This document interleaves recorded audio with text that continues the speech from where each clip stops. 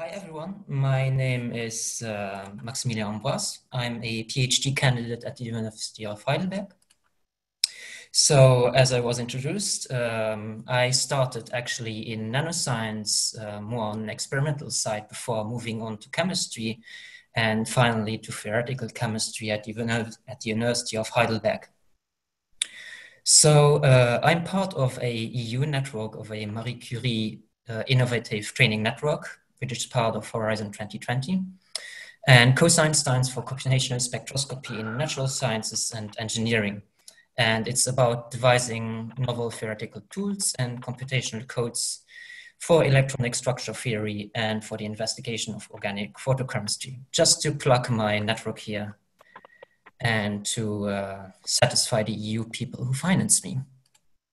So what I'm interested in is actually sparse matrices. So sparse matrices are omnipresent in a lot of fields of computational sciences.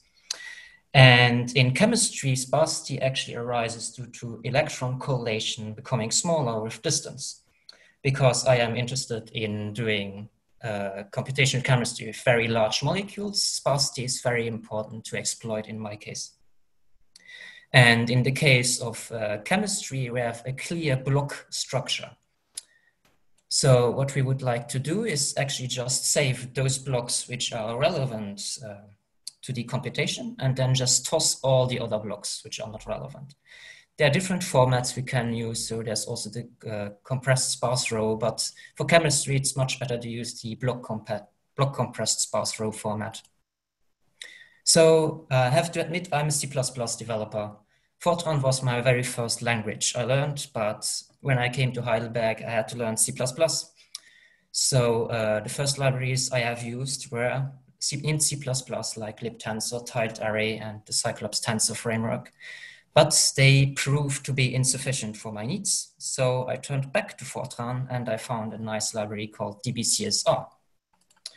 So DBCSR, the distributed block compressed sparse row library, it was the best suitable candidate for my needs. And it's developed by the CP2K developer group, which a lot of people are actually based in Zurich. So they are present probably here at the conference. So hi, everyone. And what's nice about DBCSR, it's MPI and OpenMP parallel, and it can exploit NVIDIA and AMD GPUs via CUDA and HIP. So the best part about DBCSR is that it can do calculations with very small block sizes, which it was necessary in my case. And it's written in Fortran 2008, which with a few technical specifications from 2018 sprinkled in between. And it's open source and available at GitHub. I really advise you to check it out. So I will show you an example of how the tensor contraction looks like in Fortran. So we would like to do this tensor contraction where we have the two input tensors and an output tensor C. In Fortran, we set it up with type DBCSR T-type ABC. And then we call some functions to create them and fill them. And we can contract them by calling the DBCSR-T contract functions, which takes those arguments. So we have the alpha input tensors. And actually how it's contracted is dictated by the contract and not contract arrays and the map1 and map2 arrays. So this shows which indices are contracted in the first one, which are not contracted in the first one, and so on. And finally, how the indices of the final tensor of the output tensor maps to the different indices of the input tensors. So I found myself faced with the problem that I wanted a C interface for this, because there was a C interface for the matrix multiplication stuff, but not yet for the tensor contractions. So this is exactly what I did. And in C, the tensors are actually expressed in our case as void pointers because the tensor classes have, the tensor objects in Fortran have some members which you don't want the user to access. So we chose to use void pointers. And in C, we are not using the CFI descriptors, but just simple pointers and array sizes. And then we can call our C DBCSR-T contract function. And we also have to pass the sizes of the individual arrays, which bloats the function a bit, but it's just how the C Fortran interface works. And what bothers me a bit is that we have to pass a lot of null pointers because we have a lot of optional arguments. So I continued the whole thing and I actually wrote a C++ interface to the C interface, which is also templated. So we can declare our tensors with integers templates to specify the dimension, and then we can also specify which container, so which type they use, so double, float, or complex, whatever I want. And to solve the issue with optional arguments, I'm actually using something called the named parameter idiom, where actually contract is a class, and then we call the individual class members to specify the input parameters to the function. And alternatively, you can also use a Einstein sum notation, which I have written for C++. So it compresses everything even more, and then you can get rid of the bit more ugly C version. So this is a structure. So it's everything written by hand. And at the very top level, you have your contract class, which has a member called perform, which you can either pass a string or not, whether you want to use the Einstein summation or not. And this calls a overloaded function, inline overloaded function, which includes the type which we need to call, which then calls the extern C function, which then calls a Fortran C API function, which then converts all the C variables to the necessary, it converts them in a necessary form and manner, and it finally calls our contract function at the very bottom. So for this, you have heard it in a few presentations beforehand, so I won't go too much into the detail. We use the ISO-C binding. So we have your subroutine CDBSR T contract D, which then calls the underlying contract function from the DBSR Fortran library. And you can actually have to go to the individual variables of those functions. And then you have to see whether they are interoperable, yes or no. And then you can take different choices depending on what they are and how to interface them. So for example, are they interoperable? Yes. Are they an array? No. So for example, for interoperable types like double and float, we can just immediately pass them to the subroutine. And for arrays, we actually need to be aware that we also need to pass the size of the array, and the array needs to be allocated beforehand. We have it's more problematic for strings and booleans. So booleans are actually not interoperable, so you need to convert them. The same thing is the case for strings. And actually, if they are neither string or booleans, we use C pointers. So we can call CF pointer and then just pass the Fortran pointer. And then for intent out, it's again different. It's more or less the same for interoperable types, but we have to differentiate between Boolean strings and then pointers. So you can have a look at it later if you want. I have uploaded the presentation, so I won't go too much into the detail. So just to have a look at it, so interoperable types, for example, double or integer or long integer, which is a 64-bit integer in Fortran, they can just be passed as is to the Fortran interface. And the same, more or less, is the case for arrays. But we need to, of course, specify the size of the arrays beforehand. And then both of them can also have the optional attribute. That's why we need the technical specification from 2018, so we can pass them directly. Yeah, just as you have probably heard it beforehand, we can't allocate arrays in C and deallocate them in Fortran, because that in most cases gives an error. Actually, for the GNU compilers, this is actually valid, this actually works, but it's not really recommended. And ideally, we should know the array size in C before passing it to Fortran. But that's not always the case, and that's where we actually use the CFI descriptors, but that's not the case in our interface, so we haven't used the CFI descriptors. For non-interoperable types like the tensors, we are actually using pointers. So we are accepting a C pointer and we call CF pointer to associate them with Fortran, and then we can pass them to the subroutine. And of course, if they are optional, we have to make sure that they are present and then only call CF pointer before passing them. There's a problem with optional non-interoperable types. So for example, if we have a variable called pgrid, process grid, and this is actually an intent out. So this is actually gets allocated in the subroutine and then it gets passed to C. But the problem is if we just pass pgrid as is to the function, it's a null pointer here, and then it actually assumes that the variable is there, and then it will actually do something with it. So we need actually to divide it up into an if-else tree. So we need to make sure if the C pgrid 1 is present, but not the other one is present, then we only call the function with pgrid 1, and then we need to differentiate all the other cases. We have written a script which actually generates those if-else trees automatically. So you can look at that later.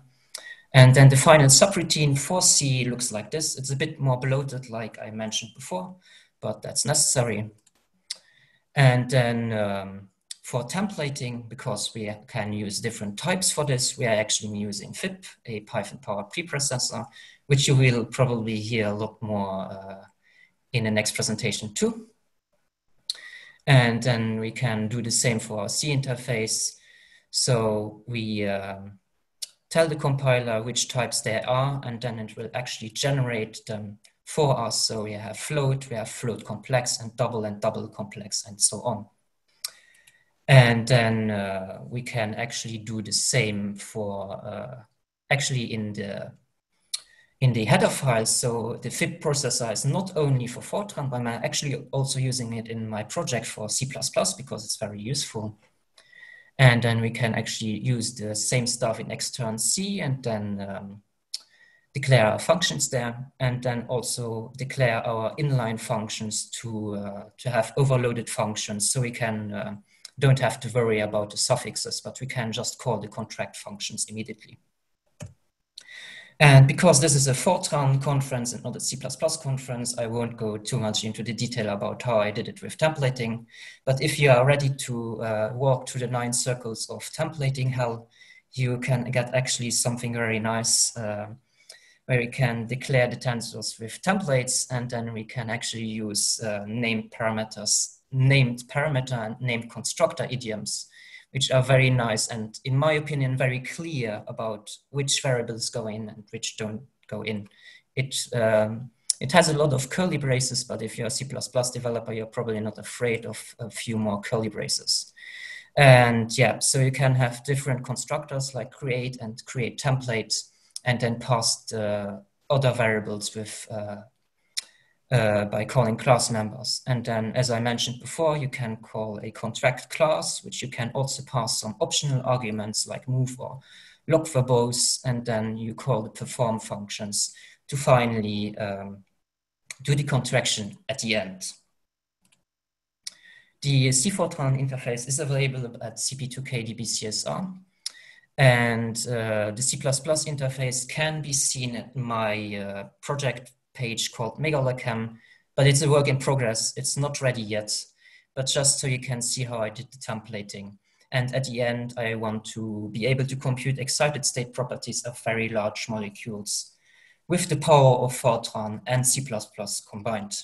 And if you have any questions, here is my email, and you can, of course, contact me in the Slack chat too.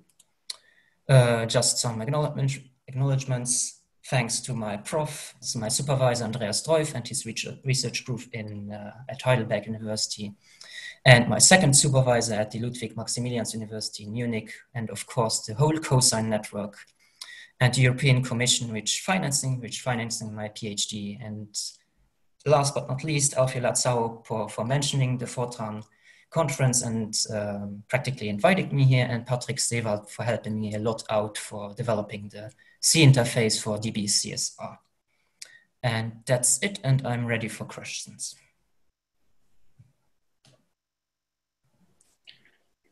Thanks a lot, Maximilian. So far, I don't see any questions. Let's wait. Maybe one question to start with. So which speedup, so you mentioned your long-term project of calculating excited state properties. Yeah. Which speedup do you are you expecting when using DBCSR for this goal?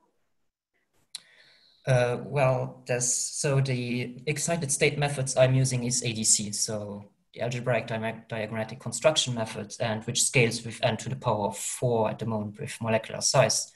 And what I expect, if I use sparse tensor algebra and some other nifty tricks, I can get down to cubic scaling in the most ideal case. But it's still, I'm still not really ready to test it, and it's still in a very early stage at the moment.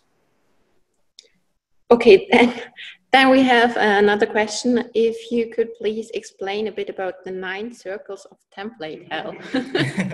So templates are very nice, but I mean, I've seen now that the Fortran community wants some template, but just maybe a word of advice, like you can take templating too far, and that's what C++ has done, in my opinion, where you have like